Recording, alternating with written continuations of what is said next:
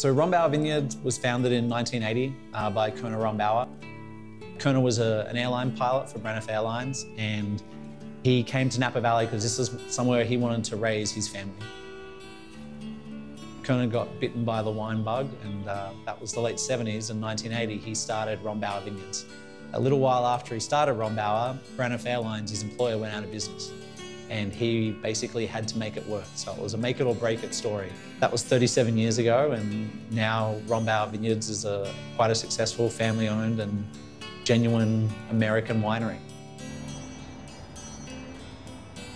I grew up in Sydney, Australia, and my earliest memories have been at my uncle's house around Christmas and my family opening bottles of champagne and like popping corks in the backyard in the middle of summer, which is Christmas in Australia, and running after corks.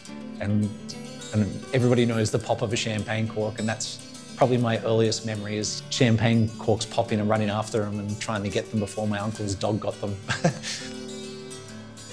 We describe our wines as quintessential American. So our Chardonnay is benchmark Chardonnay for California Chardonnay, and our Cabernets and red wines are very distinctly Napa Valley. You can very much tell the wine's specific character based on its region. And that diversity of flavour and texture, that sense of place is, that's what I love about wine. I would say cork is essential for good wine. If you look at all the great wines of the world, nothing ages the same way as a cork, and nothing has the lifespan of a cork. The way the wine develops on the cork is unique, and it's sustainable. Cork is a natural product. It comes from the bark of a tree, which seems to surprise a lot of people. I don't know why.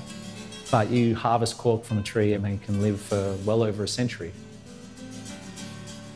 Going to a cork forest is the most exciting things I've ever done as a winemaker.